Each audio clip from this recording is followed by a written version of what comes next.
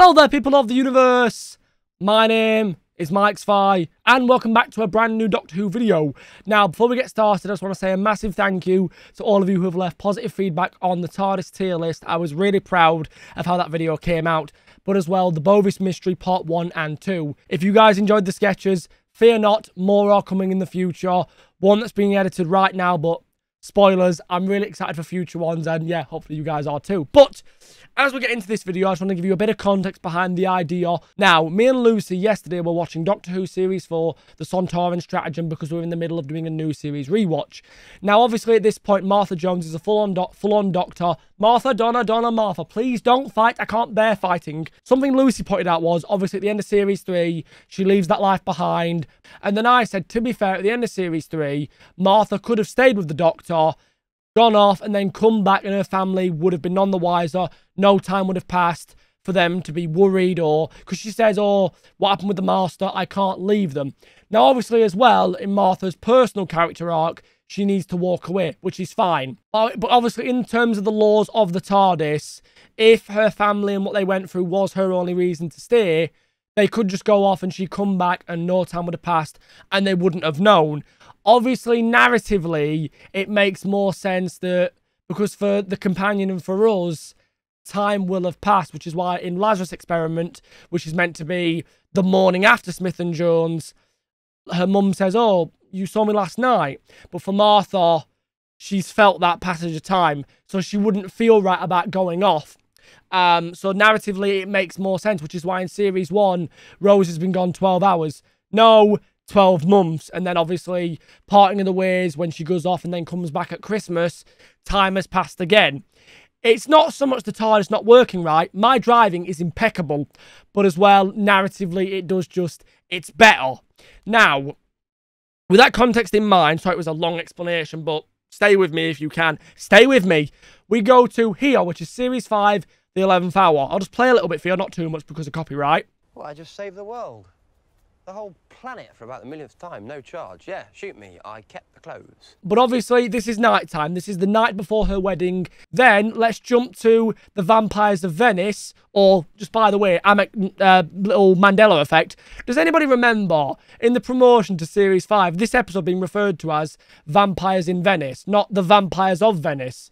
I don't remember that. I'm going to play a bit of this. Now, bear in mind, the lighting for the pub. How are you?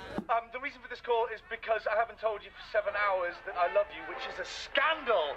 Okay, really quick. Not him saying 7 hours. The lighting of this shot.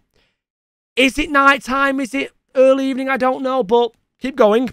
And even if we weren't getting married tomorrow, I'd ask you to marry me anyway. Yes, I would. Okay, he says tomorrow. So it is the day before his wedding. Now, it could be around the same time in the evening, and the reason the answer machine is because Amy's obviously off in the TARDIS. Or she could be asleep, I don't know, blah, blah, blah. But I'm going on the lighting and the tomorrow thing, blah, blah, blah, blah. This stag do is the day before his wedding, okay? Amy leaves in the TARDIS the night before the wedding. So it's the same day, but he's in, like, say, we'll say about 4 in the afternoon. Amy, it's about 11 o'clock at night. So there are a few hours gap.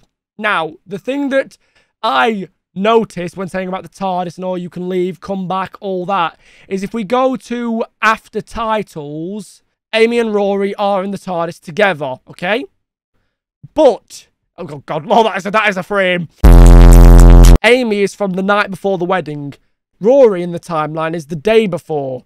So it's only a few hours, but technically they are not synced up in their timeline. Because surely if my thingies of when Rory's stag do is are correct, that means at that exact point there is another Amy, and for Amy when she was the night before, her Rory is passed out, drunk, hungover, whatever. It's maybe a good thing that this lunatic blew up the universe and reset it, not because of the crack and, oh, the end of everything and the Pandorica.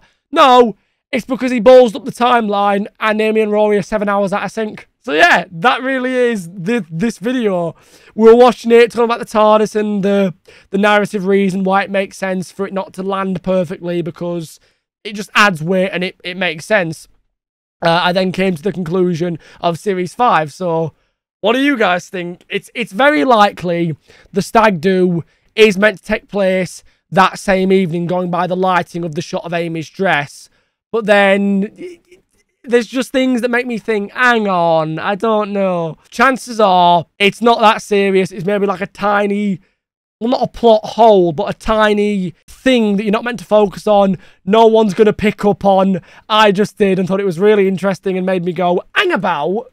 This could be a video because I'd love to know what you guys think. I'm sure someone's going to say, oh, there's this part in another episode of Series 5 where they confirm that, no, Rory's stag do was during the evening while Amy was asleep or at home. So at the worst, there's maybe an hour out of sync. But yeah, either way, what do you guys think? Hopefully you didn't mind this much more shorter, compact style of video. But I wanted to talk about it, and it's any excuse to talk about Doctor Who. So yeah, all that said, thank you guys for watching. Be kind, be good to one another. And I'll see you soon. Bye. I'm a living legend. You ain't heard yet, you not get the message. From the moment that I'm stepping in, I get a couple weapons. Yeah, I turn to a beast when I'm rapping. I'm a living legend.